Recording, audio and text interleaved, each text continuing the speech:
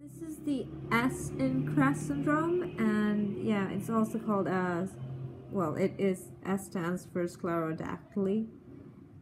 So yeah, so you can see the thick skin, and it's not as painful as it looks.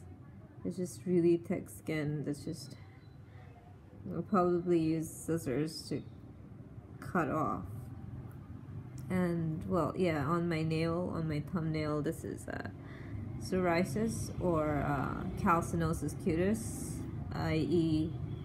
the C in crest syndrome. And this is also the C in crest syndrome. It's a psoriatic toenail. You can see the salmon patch, as well as the ivory band, which is no longer a band. It's just